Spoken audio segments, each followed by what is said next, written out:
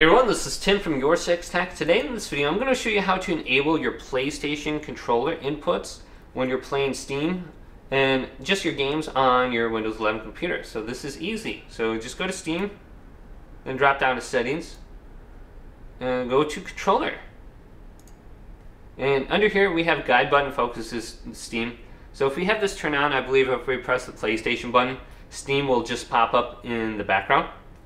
But here is the option right now for controller support, PlayStation controller support.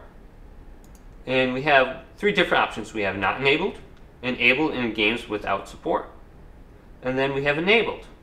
So we can just choose one of the two right here. And then we should be good to go, but we also have the option for Switch Pro controllers and generic controllers, and then we have one for Xbox controllers right above it. Then we have the option turn off controllers when exiting Steam big picture mode.